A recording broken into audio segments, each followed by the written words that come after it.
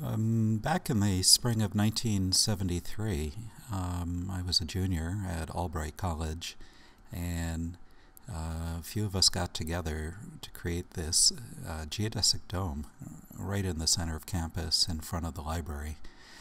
It was a group project of about 5 of us, and we built this 19-foot across dome out of 2x4s that we ripped and skinned with polyethylene plastic, 6 mil or so. It was designed to be a temporary structure. Let's take a look at another slide here. And it was up for about a month or so. Classes were held sometimes in it, sometimes around it. But a couple of weeks before graduation, we did pull it back down.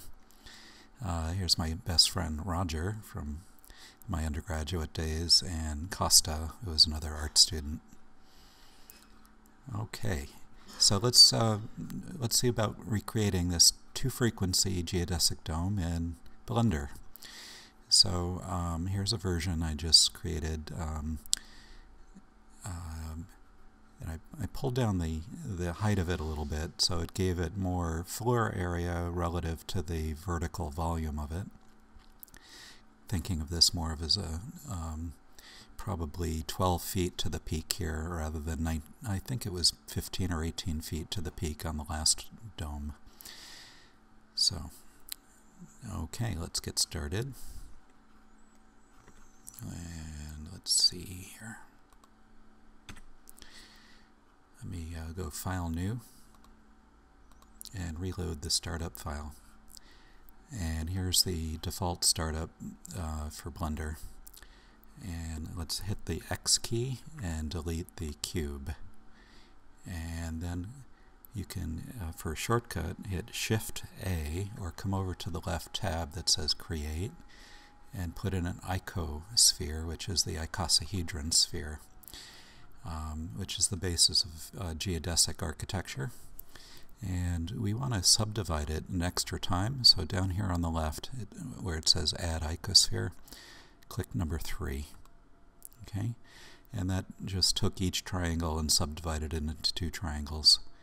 And okay, so zooming in by pushing the middle mouse button and clicking here into edit mode, or hit the tab key and hit number 1 and number 5 on your number keypad to give us a front orthographic view, and then hit the letter A to deselect everything.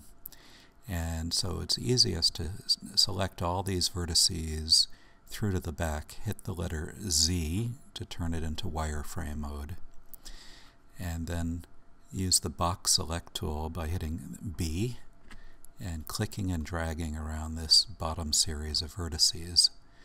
And now hit the X key again and delete vertices. Okay. Great. So now come back into object mode either by hitting the tab key or just by clicking on it here. And we can also go back to solid view right here. Okay. Now, a really nice, might as well put in a base for this right now, since we'll be doing it anyway, since we're set up perfectly to do this. So I'm going to add a plane up in the upper left here, or the shortcut is Shift A, plane. And here's the plane, but we want it to be huge, so I'm going to scale it. So I'm going to hit S and 100, make it very big. Enter after that. Okay, so here we have our dome on a plane. So let's modify this dome by right-clicking on it to select it. Notice the orange outline. And I'm taking over to the right to the wrench here, and that's our modifier icon. Click Add Modifier and Array. I'm sorry, Wireframe right here at the bottom, the wireframe. And let's take the thickness up to 0.028 or something like that, 0.2728. Good. Now what we want to do is also retain the original faces to turn that into a second material. So I'm going to unclick over here on the right, replace original, and I'm also going to put material offset to 1. So it's going to create 2 materials, one for the frame and one for the glass. I'll hit apply. And so let's go into the materials. And I'm going to, up at the top here, at this point, before I get too far, turn Blender Render into Cycles Render. And now I can hit New Material. And Material 1 will be the frame material. I'm going to leave it diffuse for now. And let me hit the plus button here to add a second material and call that New Glass right here. And if you click on the color, that's where I changed it to a golden like color here. Just adding a little yellow to it. Okay. Okay, so now we've got basically our structure set up, and we have our materials set up. So the final part of this, let's set up the materials for the plane. So I'm going to right click the plane. It's so big you can't see the outline of it. And since we're in materials, click New. And instead of diffuse, for a nice cool look, we could make it glossy and darken it down right here, make it nice and rich looking. And great. Now when I hit number 0, this is what we'll see through the camera. And we can't navigate without locking the camera to the viewport. So I'm going to hit the letter N to bring up this menu and click Lock Camera to View, and then hit N to get rid of that. And now when I click and drag around, I can orbit and zoom and set up the scale of this, the view of this that I want. On this dome I left it tall. So I could scale that down if I want. Let me right click on it, hit S and the letter Z for vertical scaling, and just bring that down a little bit. Okay. And then left click to set it. Okay, last thing to do is to set up our lighting. So if you come up here on the upper right and I click on the lamp, let's set it up to be a sun lamp, and bring the size up to 1 instead of 1/10. So enter 1 and click Use Nodes now to set up the color and strength of the light. We'll keep it white for now. And for the strength, I'm going to start out with 10, and we'll see how that previews. So let's preview this before we start to get into rendering it. So next to Object Mode in the lower left here, I'm going to click from Solid to Rendered and take a peek at that. And so far that's too bright. So let's take the strength down to 4, enter. That's looking better. Okay. A couple of things I'm noticing. I want to reduce the glossiness of the base this is on so that diffuses a little bit. And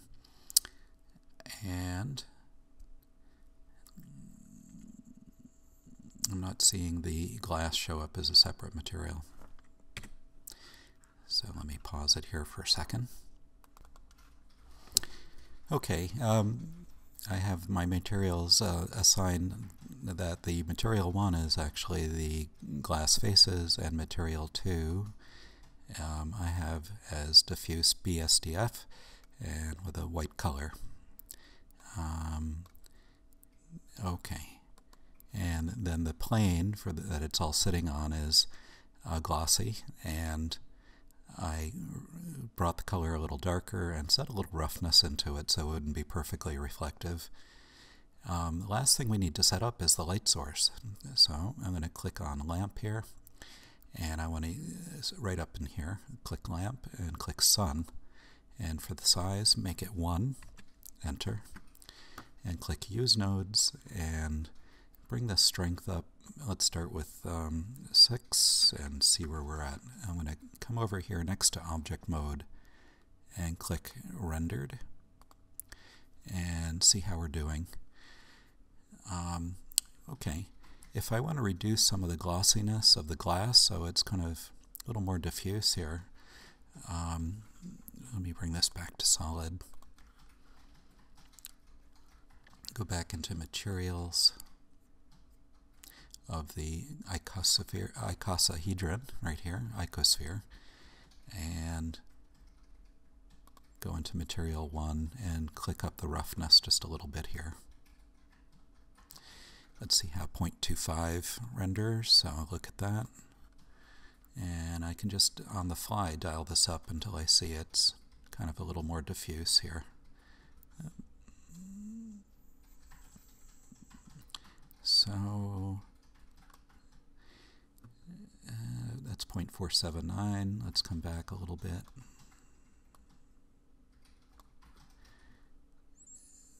Anywhere in there is good. You're the artist, so you decide. Okay, the light is looking pretty good. The amount of diffusion on the base is good. We've got our 2 materials set up, so we're really ready to render this thing. So I'm going to come over to the camera, which is the render menu, and I'm going to change the orientation of this from HD by dialing down the x-axis maybe to 1500 and dialing up the y-axis to get a little more rectangular shape here. And then I hit numpad 0 to see the camera view, and hit the letter N on your keyboard. Make sure that you've locked the camera to view, right? And now I'm going to zoom in. Oops, with my I'm going to hit the, let's see, go back to solid view for a second, hit 0. It's a little easier to see what you're doing, and then come in and adjust your frame where you want it.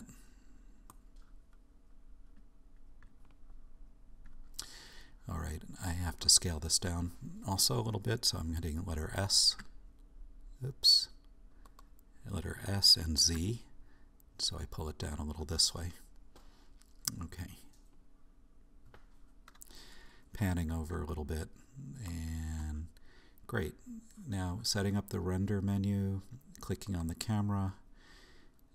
I've set the X and Y resolutions in here. I'm going to take this size up to 100% instead of 50%. And down here under sampling on the right, put your render amount up to 200 at least, or 250. And if you have a decent graphics unit, a graphics processor in your computer, set this to GPU compute. It'll go much faster. Lastly, because of the glass in here and the glossy surface, we want to get rid of some noise. So on the second layers tab, I'm clicking down here to denoising. And now when I hit F12, it'll start to render. Let me pause the video here. Okay, that took 2 minutes, 18 seconds to render. Let's just see, pull out a little bit and see how it's looking. Pretty good. The world in the background is a little dull. That's a gray color. I could have adjusted that. And I'm going to do one more render, opening up the glass a little bit. So I'm going to reduce the roughness on it. So let me pause it here and fix the world, and we'll come back to you. Actually, yeah, I just clicked world here, and see the roughness is 0.39 here. So let me dial this back maybe to 0.08 and start the render all over again. But here's how I change the world. This right here, click that, and see it's kind of this mousy gray. So let's take it to solid black for drama. And okay, hit F12, and off we go. I'm going to pause it. One other quick thing I realized, instead of it being a diffuse material, why don't we turn it into glass that we can actually see through? And so instead of, on the materials here, for the glass panels, instead of glossy, let's just choose glass. And let me hit F12 again and see what's going on with that now. Pause it. Okay, I actually like the first version better. I turned it to glass instead of glossy, and just the parts of the glass with a little bit of roughness added that are actually facing the light source are showing up here. And so I think glossy works better for me. Okay, that's it for this project, and see you later.